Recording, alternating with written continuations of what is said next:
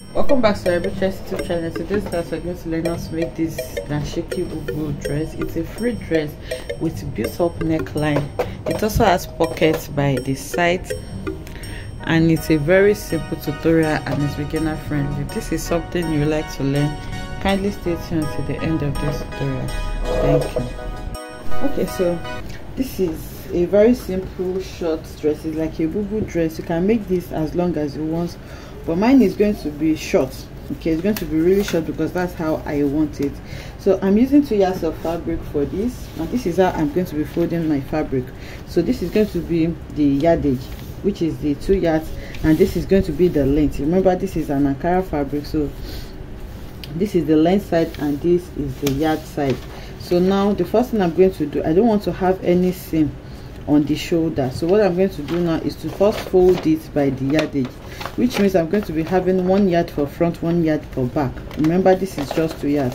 So the total length of this dress is going to be 36 inches for me. 1 yard for the length of the front, 1 yard for the length of the back. So after folding it on the yard side to get my length, so for the side I'm going to fold it into 2 again. So that's just like folding into 4. Remember, this side is 45 inches, so by the time we fold it, it's going to be 22.5. So the length that you need to fold it is going to be your shoulder length plus your desired sleeve length. Okay, so that is how the fabric is folded. So now let's continue with our Ankara fabric. So like I said, what you need to fold it on the side is your shoulder. So for me, the shoulder measurement I'm working with, that's your back length divided by 2 is 16 for me, divided by 2 is 8. So here I have 8 inches. Okay, so after measuring the 8 inches, the next is to measure how long you want your sleeve to be. So for my sleeve, I want it to be around the elbow point. So my elbow is around 11 inches, so I'm just adding extra 1 inch to it, so I'm marking 12 inches. So if you had this 8 inches plus 12 inches, what I have here in total is 20 inches. That was why I did not exhaust. Remember, it's 22.5 on fold, so I just folded the one I need. Okay, so now I have this on fold. I have 20 inches on fold for the width, and then for the length I'm using 36 inches, which is the 2 yards that I'm working with. So now I remember that this is on fold. Like I said, we are not going to be having any joining on our shoulder, so I'm not going to be doing any shoulder slope here. So for my neck width, I'm going to be working with 3 inches for the neck width. So this is 3 inches, and then for the neck depth for my back, I'm going to work with 1.5 inches. You can also work with 1 inch. This is going to be a built-up neckline, so I'm just going to connect that. So the next thing I'm going to do now is to create my sleeve opening. So like I said, it's like a BUBU. The opening is quite wide, so depending on how wide you want yours to be, for me, my sleeve opening, you are going to do that on this outer side. So from the shoulder, remember there's no joining there, my sleeve opening is going to be around 12 inches or 14 inches, depending on how big you want it to be basically. So I'm going to be using, I think, around 13 inches for mine. Okay, you can still reduce it if you don't want. So after making my 13 inches here, I'm just going to come in by around 2 inches or 2.5 inches. Okay, you don't need your round body measurement because it's going to be a BUBU dress, so it's not fitted at any point. So I just came in from 2 inches from my sleeve opening here, from where my sleeve opening stops, and then what I measured here, I'm just going to take it all down to the hem. So you can see that it's going to be like a big dress. It's not fitted at any point. That's why I said it's very simple to make. I'm just trying to curve this part so that it's not going to be too sharp. Okay, so depending on how big you want it to be, actually, if you don't want it too big, you can just come in by maybe 5 inches before you curve it so that it can be of moderate size. But this is what I want mine to be, so this is what I'm going to be going for. So now what I'm going to do now is to cut out my shape, and I'll cut my neckline as well so that I can work on the front neckline. Okay, so you can see that the neckline is cut, and then this is the shape for our side as well. This is the sleeve opening, and then I just came in and then went straight down. So now to shape my front, I'm going to detach my front and back. So you can just give your shoulder point a little notch so that you know where to fold it. Okay, but mine has a crease line, so it's going to make it easy for me. So what I'm doing now is just separating my front and back, and then I'm going to refold my front so that I can shape the front neckline as well. The front is a V neckline,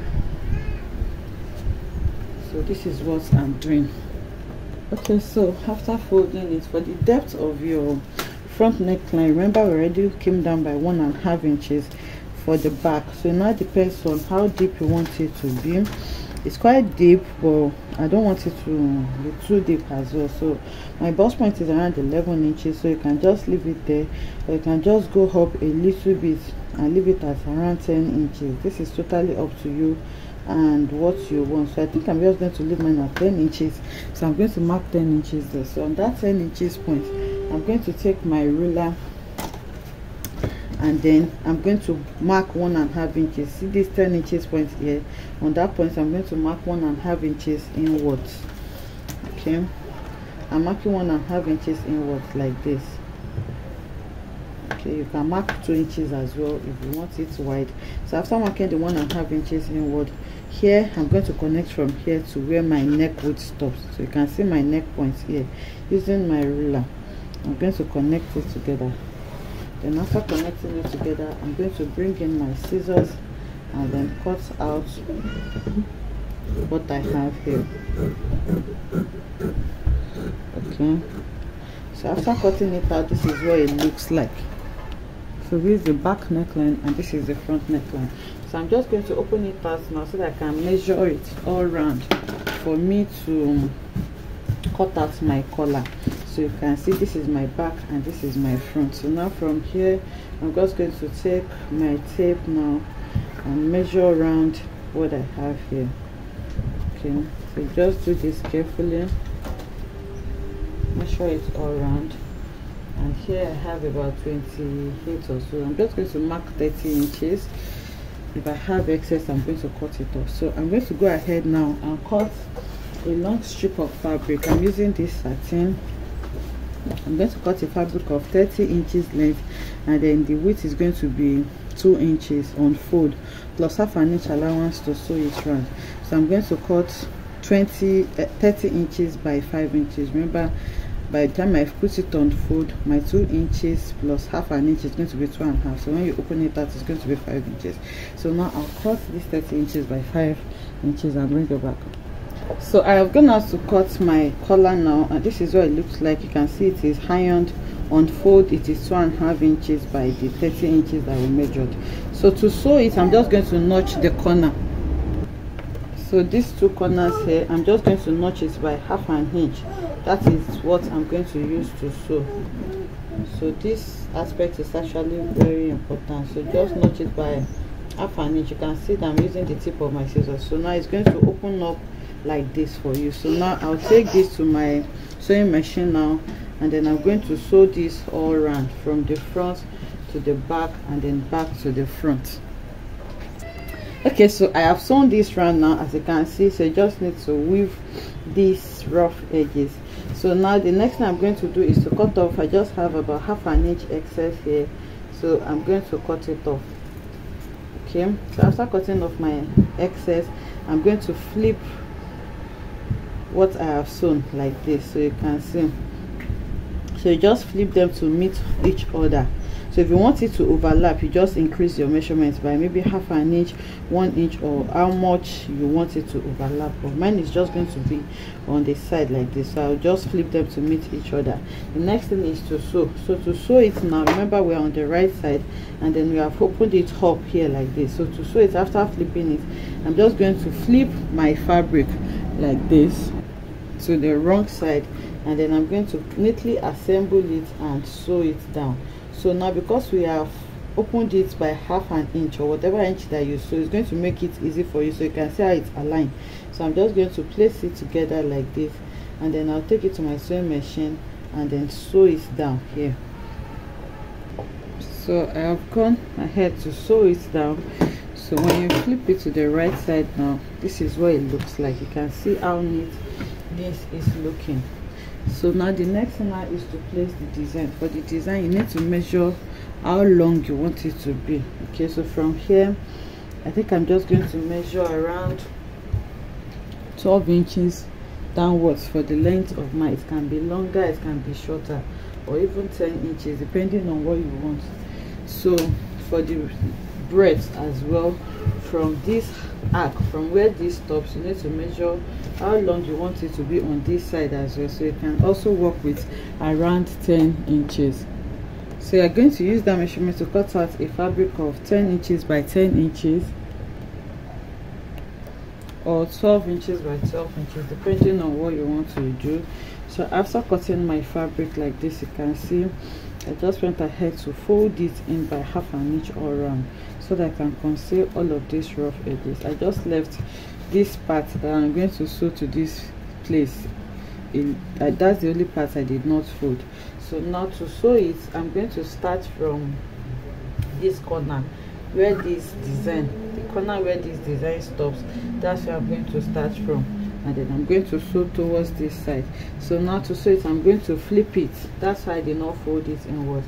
I'm just going to match everything together, still on fold like this. You can see that this other side is on fold, so I'll make sure that everything matches each other like this. After placing it to match, I'm going to go ahead and then sew it all straight like this, so that by the time I finish sewing it, so I hope you can see this well, I'm going to place it to match this first collar here, where the first collar starts, which is here, and then I'm going to sew it straight. So after sewing it, I can now flip it over. So I'll go and do that now. So I have sewn it down now, and then I've flipped it over. So after flipping it over, you can see that I made sure that this side aligns. It's very important. So the next thing now is to decide on the design you want for the hem as well. So I'm just going to do like a V shape on the hem. So to assist me in doing this V shape, I'm going to put this design on fold. You can actually do it anyhow you want, whatever pattern you want. I'm just going to put it on fold and then note the midpoint. So after noting the midpoint now, I'm going to curve it and do like V shape. Okay, so this is what I intend to do. So now I have noted my midpoint. I'm going to note it on this side as well. Then after noting this new midpoint, I'm going to bring one side like this to form like a V shape here, and then I'm going to iron it down. Okay, but I'm just going to hold it with my pen first. Then the same thing I have done on this side, I'm going to do it to this side as well, and then make it in form of a V shape here. So now I'm going to trim off the excess, and then I'll go ahead and sew it down. So this is what it's going to look like. I hope you understand that. So I'll first iron down these two V shape that I have, and then I'll bring it back for us to continue. So I have gone ahead to iron it. You can see how I ironed it. I just folded it just like I explained. I ironed it down. So now after ironing it, I'll come in with my scissors now and then reduce it, okay, to like half an inch, so that it's not going to be too bulky there.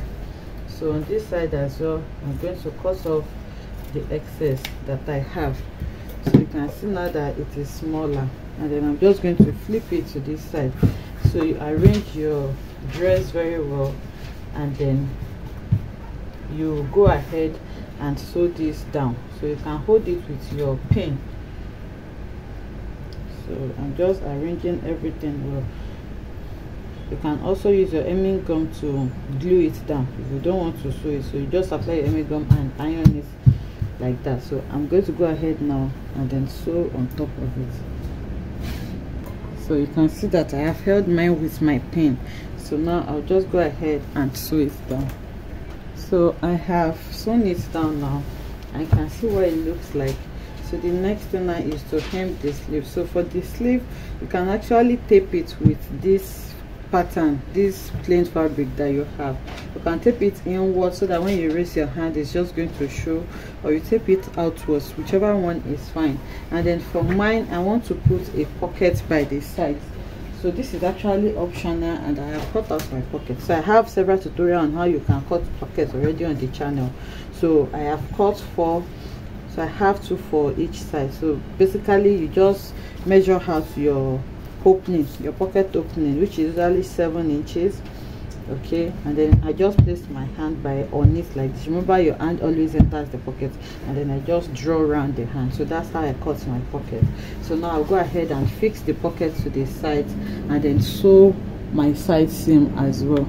So I have gone ahead to fix one of the sleeve, one of the pockets. So I just want to show us how I am fixing the pocket. So I'm going to measure from my shoulder where I want my pocket to start from, and that is my waistline. So I measured from the shoulder, I measured 17 inches. So this is the right side of my pocket and this is the wrong side. So I'm just going to place the pocket right side facing right side on this outer side, on the side seam area, and then after placing it like this, so after sewing it like this, you do the same thing for the other side. On the other side as well, you're going to place it where you notch, right side facing right side, and then you sew it down. So when you want to sew your side seam now, you arrange it well. Okay, after sewing it, you arrange your side seam well, and then you push this outwards like this. So remember, you must have sewn it down, so you are going to push it outward and then place them on each other. So when you are sewing, you sew like this, and when you get to the pocket, you just branch and sew the pockets together with the side seam. So let me show you the one I have sewn. So you can see that after sewing this down on both sides of my pocket, I just pushed it outwards. So when sewing my side seam, I just sew the side seam, and when I get there, I turn to sew the pocket. After sewing the pocket, I just continue to sew my side seam. So now your pocket must have been fixed, and you can easily put your hand in or outward, and you can see how neat it is. So that's how you fix your pocket. Okay, so this is what the dress looks like. You can see the design that we created, and then you can see our side pockets. Okay, we have pockets on the two sides. So this is my sleeve, and like I said, you can just decide to tape it with this plain fabric as well. And then you can see that the neckline is a built up neckline, and it's a free beautiful dress. This is what the full view of the outfit looks like. I hope you enjoyed making this beautiful tutorial with me. If you enjoyed it, let us know in the comment section. Like, comment and subscribe to our channel, and I will see you in the next one. Bye.